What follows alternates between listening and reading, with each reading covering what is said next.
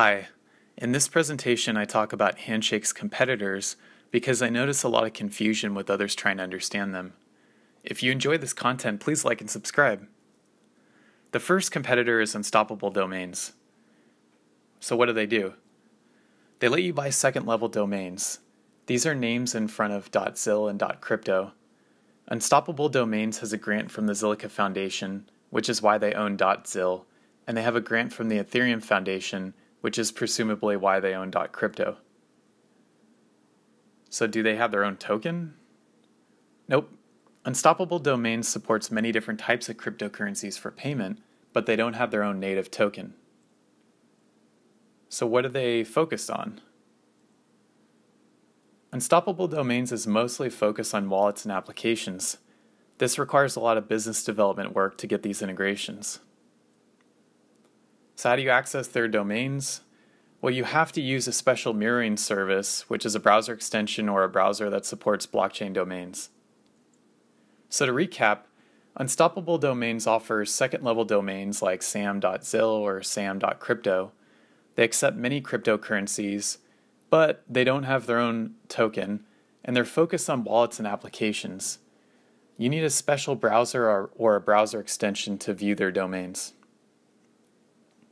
Now let's get into ENS.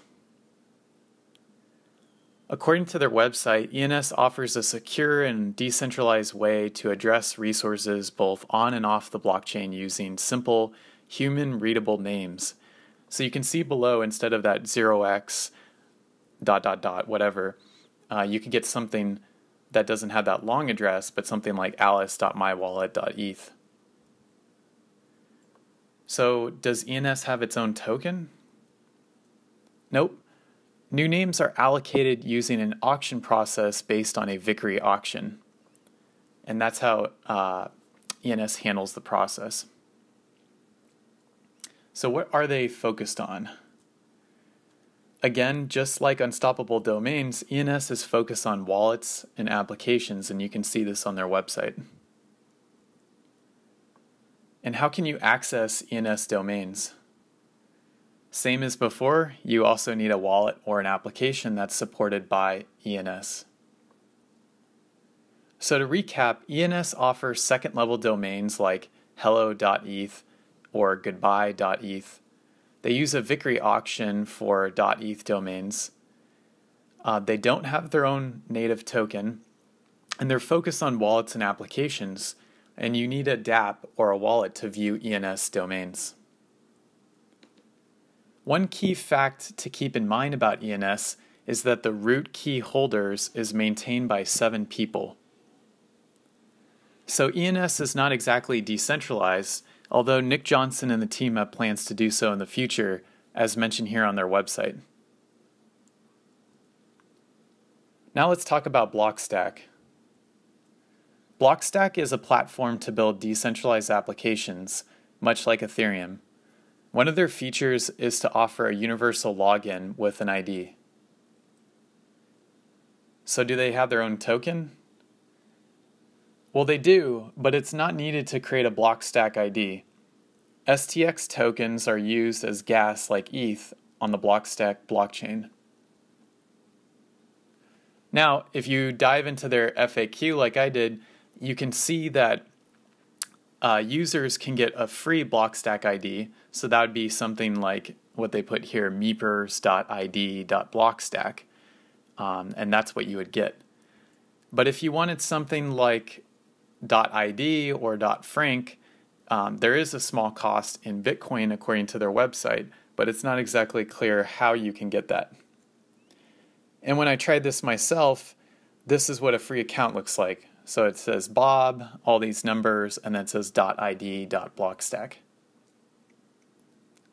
So what's Blockstack focusing on? Blockstack is mostly focusing on trying to be an Ethereum killer. You know, you could see all over their website they talk about building apps and providing features that make it easy to do so. Identity is just one of those features. So how can you access Blockstack domains? You need to use the Blockstack browser, so you could download that for Mac or Windows, or you could use the browser web, which doesn't require anything to be downloaded. Now, the downside of this approach is that if you use just their web browser, then you still have to create an ID to view their browser-based apps. And after you do, this is what the website looks like. So to recap for Blockstack, they offer second-level domains like bob.id.blockstack, and they may offer top-level domains like .frank, but it's not exactly clear how. They have second-level domains which are free, and STX, their native token, is not required to get a Blockstack domain. They're mostly focused on apps, and you need to download software or create an ID to view their apps. Lastly, let's talk about Namecoin. According to their website, Namecoin was the first fork of Bitcoin and is still one of the most innovative altcoins. It was first to implement merge mining and a decentralized DNS, and that sounds a lot like Handshake.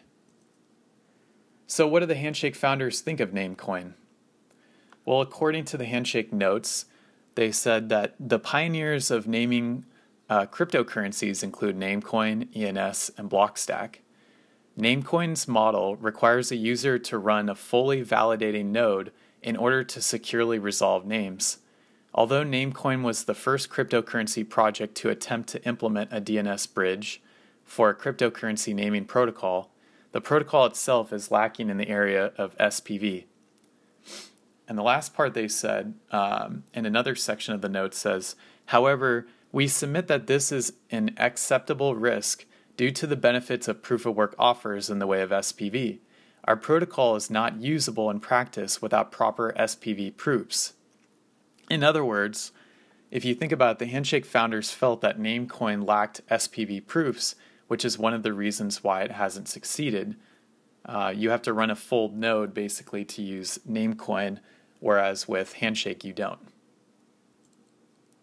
So does Namecoin have their own token? They definitely do. So remember, Namecoin was an old Bitcoin OG altcoin fork, and you can see this here on CoinMarketCap. So what does Namecoin focus on? Well, on their website, they say Bitcoin frees money, Namecoin frees DNS, identities, and other technologies. In other words, they have the same focus as Handshake. So how do you view Namecoin domains? Here's what's on their FAQ, but in short, you have to download special software to view them. One last thing I wanted to point out is that Namecoin never had something like Namebase, which is an easy-to-use interface to buy, sell, and use Handshake. Think of Namebase like Coinbase plus GoDaddy. So to recap, Namecoin offers top-level domains. They have their own token, but they don't have SPV proofs, and they don't have an easy-to-use interface like Namebase. And they're focused on top-level domains like .com, .org, etc. And you need to download special software to view Namecoin domains. So now that we went through all those competitors, what does Handshake focus on? Handshake focuses on top-level domains like .com and .org. Handshake also has its own native token, HNS, which is used to buy and sell domains. To view Handshake domains, you need a DNS resolver. The killer feature of Handshake is that DNS resolvers are already everywhere. You just have to configure your system. You could run a full or SPV node or use a trusted HNS resolver. And NextDNS is also an option. So to recap, Handshake offers top-level domains like .com, .org, etc. And they have their own native token, HNS. And Handshake also has SPV proofs and an easy-to-use interface like Namebase.io. Their focus is mostly on top-level domains, and you don't need to download any special software to view Handshake domains, although you could download and run full or SPV nodes if you want more security. Now, if you think about it, Handshake's real competitor is actually ICANN and certificate authorities, not really the other teams I mentioned earlier. And last but not least, here's a matrix graph I put together to make this easier to understand. And please note that it leaves out some technicals for simplicity. Feel free to pause here if you like. Well, that's it. Thank you for watching. If you enjoyed this content, please like and subscribe, and I will see you in the next one.